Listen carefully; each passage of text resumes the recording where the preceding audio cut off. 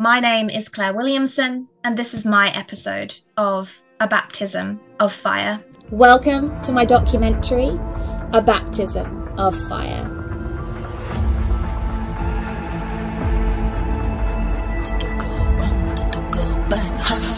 There is an ancient principle that to move from one octave of your life to another octave, certain things have to happen. If you think about an octave in music, each octave plays at a completely different sound, at a completely different frequency. And effectively, what we are doing as we move through these certain things is ascending in consciousness, changing in frequency. If you really want to create an entirely different experience of life, you have to vibrate at an entirely different frequency. And there are challenges, rites of passage that are going to come with this shift. For the shaman, this would have been their journey to overcome fear, to awaken their lion's heart, to become fearless so that they could truly step into dynamic receptivity with spirit, develop true obedience to divine will, and be in response for the betterment of humanity. In Atlantis, the warriors would travel to different cities to learn to go through certain emotions so that they could become stronger. And they would spend as much time as they needed in this city to go through the challenges, to be able to overcome this emotion. In the rainforest, we see the young sent out into the forest to learn to fare on their own, learn to eat from the forest, work in symbiosis with the forest, and bring that wisdom back to their tribe.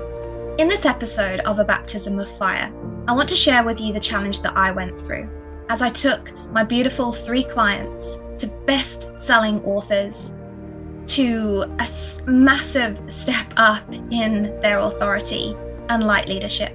Behind my smiles and celebrations as they continued to win, something very big was happening on a personal level. But first, let's cut to our intro. My name is Claire Williamson, aka the Millionaire Charwoman. I am the author of Awaken Your Miracle Frequency. It is easier than you think to have it all. I had this crazy idea of profiling the journeys of 3 of my clients who are also publishing their books as part of my program, the Unleashed Awakened Wealth Mastermind. When I published my book, I went through what I can only describe as a ritual of initiation to playing bigger in this way, and I realized something powerful. This is the ritual of initiation to a tidal wave of sales and opportunities. You have to step into a fire that changes every level of your being and burns your old patterns, default expectations, and all of your programmed judgments and assumptions to the ground. Just like a baptism of fire.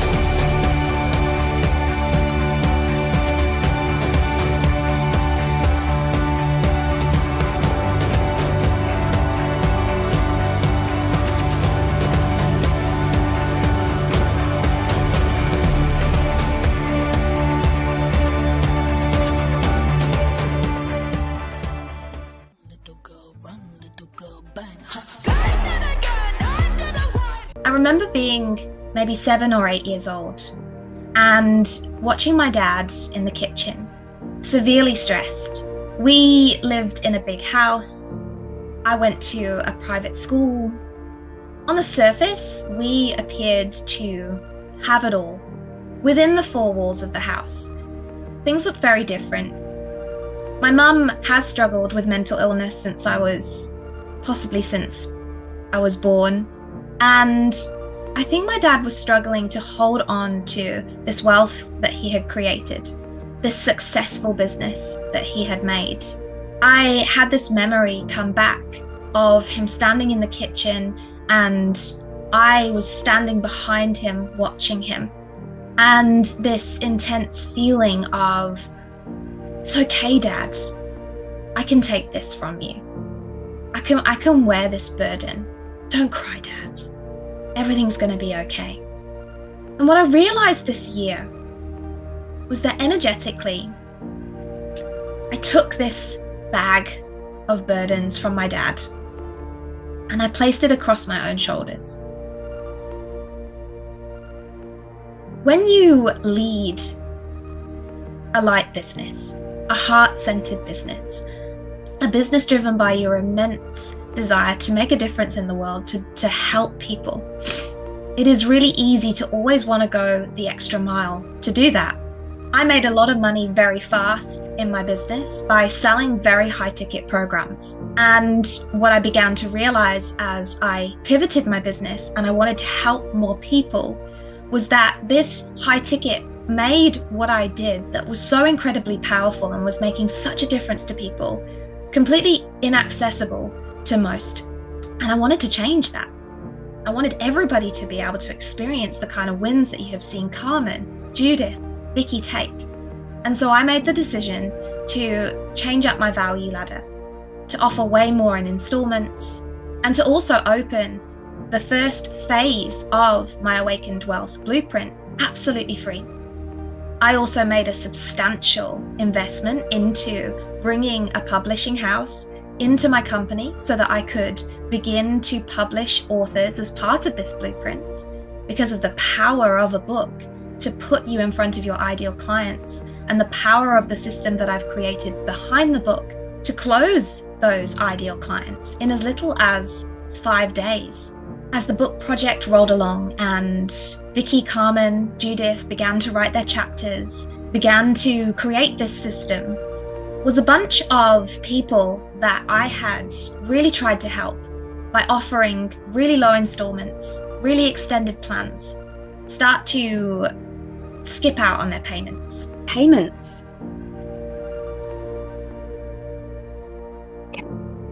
Come up for me, please, because this is obviously bothering me. It's really making me feel anxious, like fully chest, heart pounding. I can feel almost like a little bit childlike, a little bit like I want to kick all my toys out of the pram type feeling, but I don't know if it's just it's unfair, or whether it's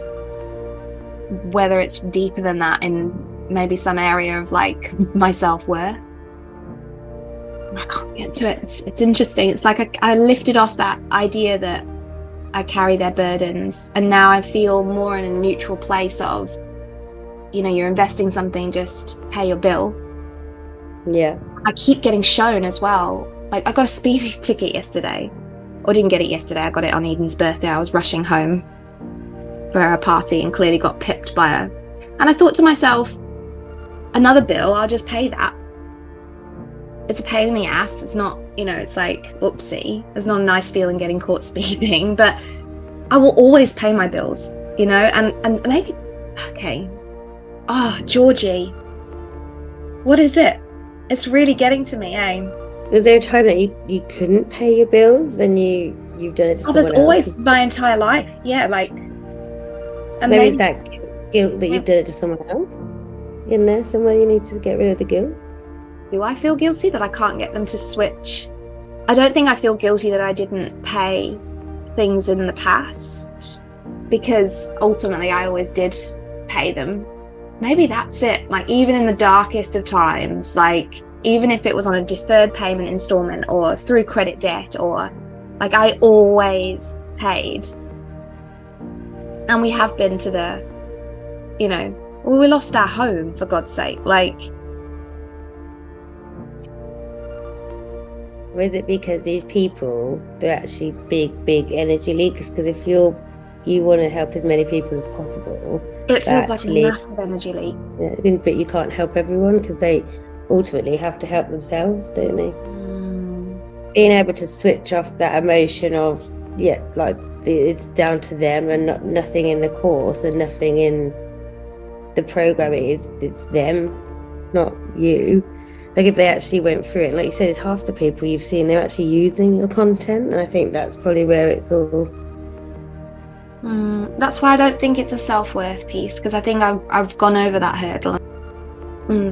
Okay, so I'm really gonna have to sit with this, because it's like I feel like it's part of the business too. It's like I don't want to step into this place where I'm cold. Maybe there's an element of, yeah, but you've always wanted to help people. Are you then going back on that pledge to just help people? But it's like it's creating an energetic block. It's like I can feel the lack of flow, and I know the flow is just so important. But so is the truth, and your authentic truth, which isn't people that aren't ready, is it? It's people that are ready to. Okay, so you're getting somewhere there, because that's just made it go off again. And that's what's happening in these people's, I think they're reaching something in themselves and it's a block. And okay, so it's not that they're unwilling to go over it, it's that they're throwing it back at me. That's what's coming up now. It's the feeling of when they hit that wall, instead of seeing it as part of the journey, going through it, doing the work, keeping paying, they're like, here you are, chucking it. Like, this is not immediately, obviously they are misaligned or just don't want to do it or whatever, and then the minute we say no, you have to pay, then they chuck it. So it's like, and that's the piece, isn't it? Like, how do you get people who want to avoid these feelings past that point to be like, oh, actually, yes, this is a benefit? And that's what the coaching is and the course is, isn't it? It's bringing all those things up to the surface that people don't want to deal with, but they have to deal with. But it's getting that message across. Feelings, the blessing and the curse in your business, in your life, as you've seen with Vicky, Carmen and Judith. This journey of progress brought up a lot of feelings, and a lot of feelings that were not really to do with the present moment or the present challenge that you're going through. It's just that something about what you're going through triggers old feelings from the past. The thing about your feelings is that they define who you are, and who you are defines how you show up, the decisions that you make. If you are truly a light leader and you do want to go out there and change the world, you have to get to grip with the feelings that you're experiencing in the moment. You have to allow them, however sick, scared, insecure they make you feel. This beautiful process of allowing emotions to rise, allowing yourself to be the Atlantean that walks into that city, to go through the journey of facing that emotion, learning to be okay through that emotion, and learning that emotion's lesson allows you to become neutral to that emotion, so that whatever's showing up in your reality doesn't trigger old feelings from the past. Because if you are living through these old feelings of the past, you're basically just recreating the past in the present moment. And is that the light leadership that you want? Do you want to be able to go out there and shine a torch down onto a path for people to follow? Or do you want to become a lighthouse? Okay, so it is coming, I'm getting like a buzzing. There's like a buzzing. It is related to how the carrying the burdens thing. Interesting. It's almost like, well, if I go to them and say, fuck it, then fuck off, it's like I'm just dropping them even. I don't know. So at the end of the day as well, it's a two-way relationship. It's not you just carry the burden. They also have to commit. And once they've committed the finance, then they get the person. That's right. That's really powerful what you just said there, because that's exactly it. It's like, even though it's not about me carrying their burdens, I am their coach, but they have to commit. Like, they have to take action. They have to not just give up. Something about the giving up, eh? The giving up and then the narcissism around it, like it's your fault. You know, it's like, you seemed like a good energy and now you're a horrible person. I thought, no, I was trying to help you and you came to me. I think I'm in crisis because it's like, actually they are the people that need the help. They almost remind me of my brother a little bit. But then I'll go broke if I try to help. If that's what you get when you try to help them, you know, it's like, I can't run a business where people don't pay. And I do give so much out. I mean, I do give such a lot for free. Like, I was thinking about my time that I give, you know, even to the accelerators, on top of what they get, you know, extra sessions, stuff through the post, and then all the training that I do and all the emails I like, there's gifts in all of them. And it's like, but if somebody's looking at something and they've got this thing inside that just tells them that they're a victim to the world and nothing's going to change, and they're waiting for the silver spoon. Like the entitlement. No one even said thank you. Like, oh, thanks for offering. Or nobody inquired, is there an issue? They just came at me angry. Like, you said that there would be and I was like, wow. Like, it's also like, we had that lady come in to the accelerator and she gave us a link to her podcast and it didn't work. And I just went back to her and said, oh, I just checking in. The link doesn't work because it's asking for emails and we've got to subscribe. I was like, where's the free link? And then she sent it back. People just want to hear what they want to hear half the time. That's very true. And that's, look how grown up she looks. Oh, hi. Trousers. Have a nice day. A trip. Oh, a trip. Otani Wanuku. It's not it's Otani Wanuku. Be a good girl, listen to your teachers, okay? Don't do anything that you're not supposed to. Thank you, daughter. Lovely. Just need to. Look at Jade's hair. I love it. Go and sort your teeth in your hair. Who's that? It's Georgie. Oh. Wow.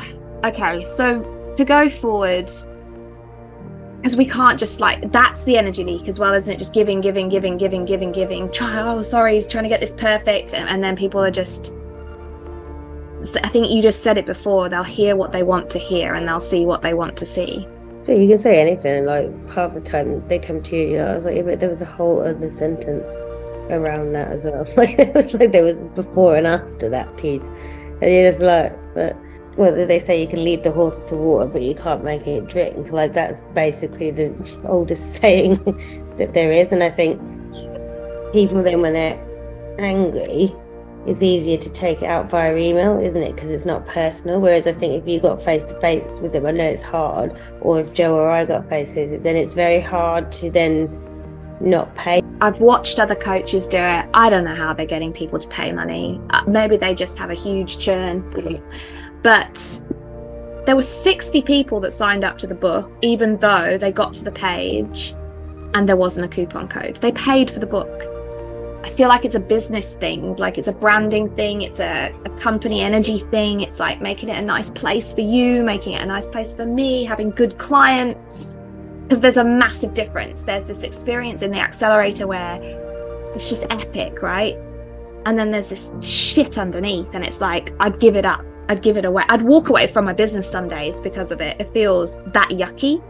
I think something that I'm struggling to compartmentalize is that I was just, as a child, put in a lot of situations I should never have been put into. And growing up, I've carried this feeling like, you know, I got it wrong all the time and I made bad decisions. And whereas revisiting some of these memories, it's like, I would never put my child in that situation. Why was I on my own? Why was I not with my parents? You know, all of these questions. And I don't blame my mum and dad, because they just weren't in a place to, but I've carried this belief for 40 years that in all of these different places, I just got it wrong. And it's starting to dawn on me. And this is the piece that I'm working with in my own inner work at the moment, is that feeling of innocence and purity.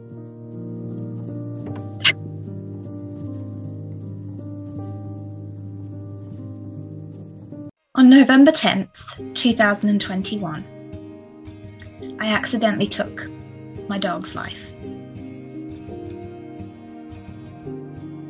This has been a journey of deep grief across the last couple of years. That at the beginning of this year, 2023, I really thought I had closed circle on. I really felt like I'd come to some place of peace, some place of forgiveness. But as the months rolled on, I found the grief getting worse and worse. I wish I could help you. But do you think you need to forgive yourself, though? I realised that I didn't feel that innocence and purity. Like, there's still a level of like, because I took his life, you know. I think I had a breakthrough last night, because in my visions, like, he's always been just away, you know, like, whereas last night he came and he rolled. Why are you crying? That's okay, you go away. Go away, please. Go away, please. Oh, what are you doing? Mommy's just listening, Benson, okay? I think if you think about in what you teach others is like the message and the learning, and time is a healer, and with everything you've written and going through your book, like, you know, maybe it was Benny's time to leave this universe to teach you. And I just feel like he waited in that car, and I even know like that he's a dog. He probably doesn't even think about those things, and maybe it does trigger this whole piece of like, was that what I was doing when I was a kid? Was just like waiting for somebody to come back? Like, I don't know, like there's something that's, and it's being rooted up by these people, and I can't get my fingers on what it is. So just sit with it and just don't force it. Just allow. I hate the grief. I hate missing him. He's always with you. He is always with me. Like, and I get what you say. Like, it's a star-crossed path. Like, I trust that, and I trust it with Benson too. But some days it just doesn't make it any easier that there's like a, you know, mountain-sized horse missing from my life. And his love, like, was unconditional. I know that, but did I break some piece of trust because I didn't go to him? I didn't even think to go to him. And I don't know why, like, I don't know why I didn't know he was in that car. But as you've said to me, the why questions are the ones that are the hardest. The why questions are never gonna give you the peace that you deserve. The why questions make us sadder, because grieving is part of life, and it just means that you loved someone or something. And unfortunately, that's the price of love sometimes, isn't it? Grief. Sometimes you just need to cry. I know that there's some connection between, it feels like it's something to do with love. Like, it seemed like such a profound awakening for me that, wow, you know, love can be unconditional. You can just be an innocent child, you know, having your own children and realizing they just don't know. And then I have struggled in the last year to really remember and, I guess, process all of the times, like all of the things where it was like, no wonder I carried a burden, you know, because I felt like I was being asked to be an adult in a child's body, you know, and it's affecting how I'm seeing people. It's affecting how much I'm giving and willing, you know, to be taken advantage of, right? It's like they say, people, it should be a black and white. You bought something, pay for it. Whereas it hasn't been it's not how I want to go forward. And I have to draw some sort of line under somewhere because the energy leak is just huge. Unconditional love and light leadership. What can those two things have to do with each other? And how might your inability to unconditionally love yourself be blocking unlimited abundance in your life? At the beginning of this year, I channeled a message from Spirit that a miracle would be brought into my life. I have to be honest that immediately my mind went to material abundance. Would this be the breakthrough, the break free to that $1 million line? I had no idea that the miracle would be loss. Huge loss. As I processed what I was going through at this time that you're watching in the documentary, I took a 2 full week social media blackout. I took myself off, away, and cut off all of the crutches to numb how I was feeling. When you run a business from your phone, it means that your phone is at the end of your arm constantly. And I got into this pattern of distraction.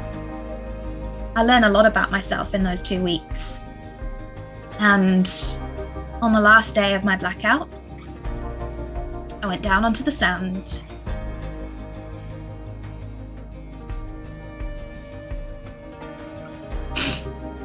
I looked out onto the waves.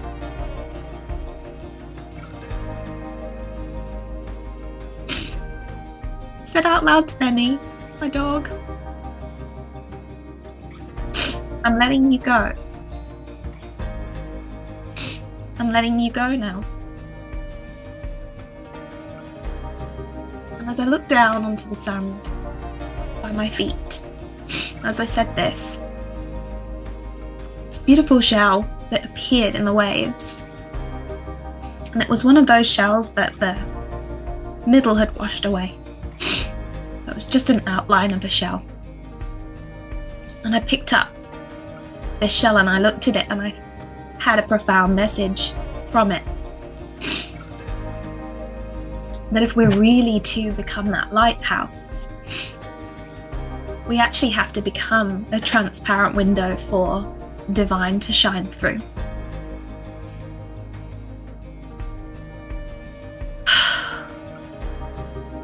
We have to let go of everything that is clinging us to the past, that even attaches us to anything at all, and we have to become unconditional love. We have to become the ability to look on every single moment as a beautiful gift. And to do that, we have to free all of the parts of ourselves into love. All of the parts that make us feel insecure. All of the parts that make us feel ugly. All of the parts that made us believe we did something wrong. All of the parts that have made us feel unlovable. You have to free all of them into love. And when you begin to free all of them into love, you begin to bring all of yourself into every single moment of your life, and you become love. You become pure love. You become the highest frequency of love. And that's what happened. From that point, I felt so whole, so unbelievably whole, and magic started to appear in my life. People, experiences. The last couple of months have been absolutely wild. The proof that you can magnetize anything that you want into your reality, anything. Everything that you set your mind to in intention, you merely have to set your mind to it intentionally and hold on to that intention, because it will manifest. It will manifest. It manifests from you. You are God. And if you are a light leader, that comes with big responsibility. My most recent journey has really been learning how to step into that dynamic receptivity with divine will. If I am that transparent window for divine to shine through, then what is my purpose? What am I here for? It's not the material things that I used to think it was. Big house, the flashy travel, even the financial freedom, none of it feels important anymore. What feels important is to keep stepping forward as a loving leader, as a woman who embodies her divine feminine power, but also her beautiful masculine power in balance, in divine union, to be able to stand up for what I believe in, not be afraid, and to always trust that everything is happening perfectly in the perfect moment, so that I can use my voice, so that I can have radical expression, so that creative expression can be my way forward, so that my business matches who I am on the inside, everything that I love, and I can bring that frequency into my world in every single moment, because I know that beyond anything else, frequency will be what shifts the planet to more abundance. Every single one of us learning how to sit in the uncomfortable feelings that we have, embrace the mystery of this life, past lives, and all of the clutter that it is placing in that window frame, so that you can release it, so that you can take the wisdom from your wounds and light a path for others to follow. Because like you said, it's your value, and you're, like you said, you're feeling that burden, but it's not your burden, and it wasn't your burden as a child.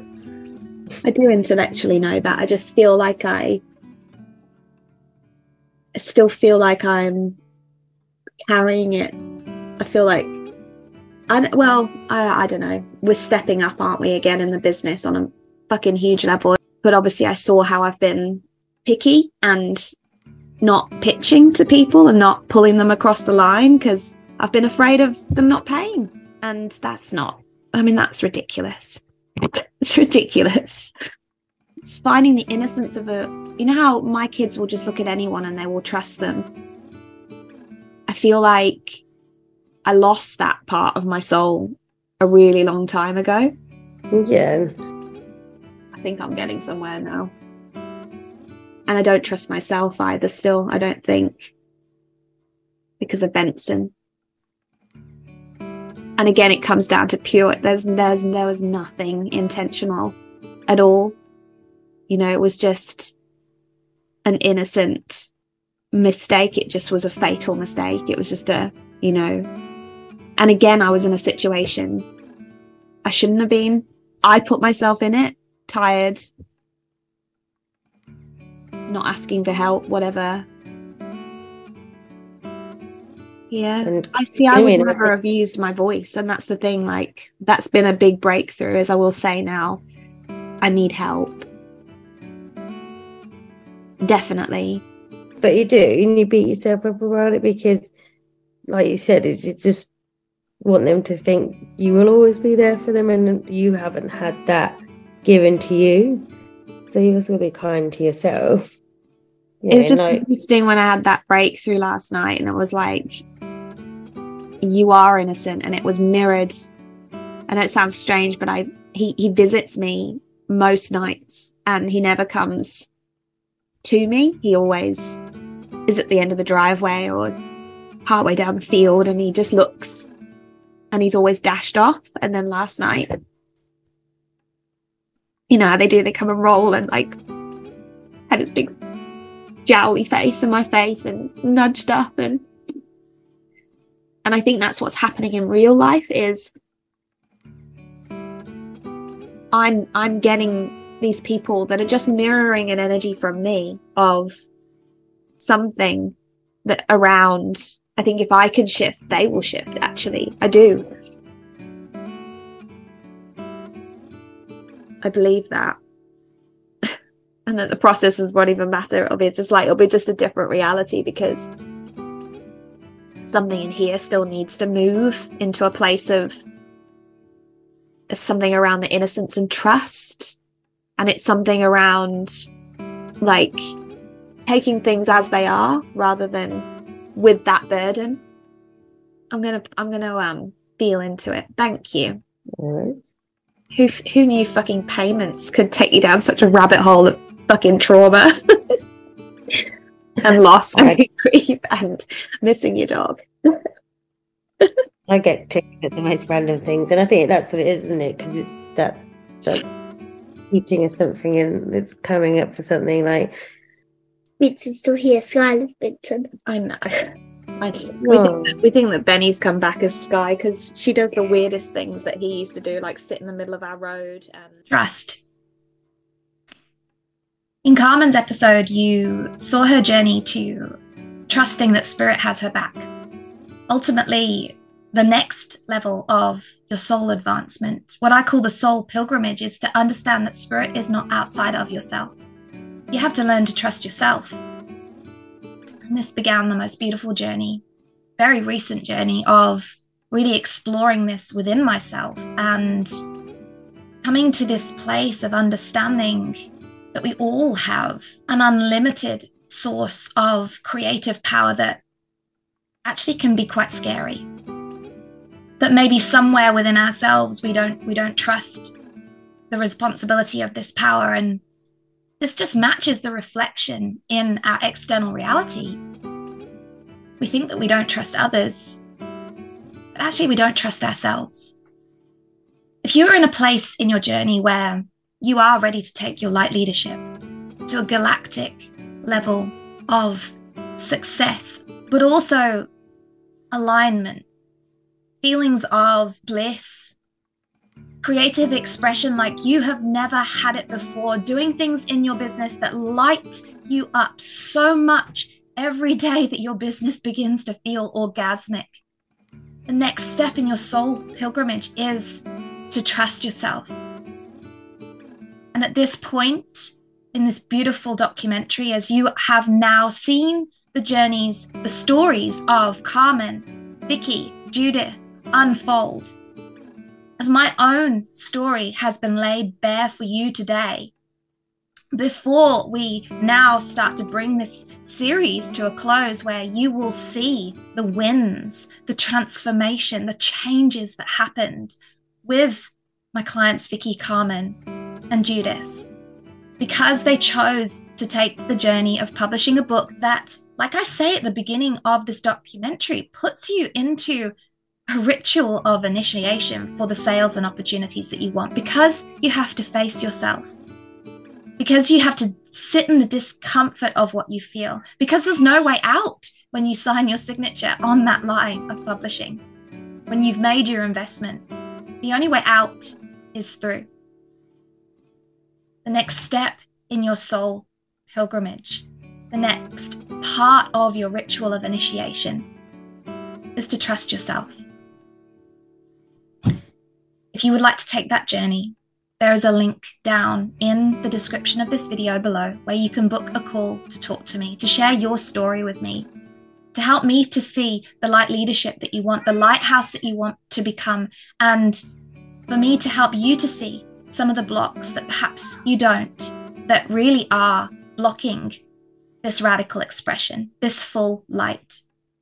I hope that you have enjoyed this episode of A Baptism of Fire, and I will see you in the next one.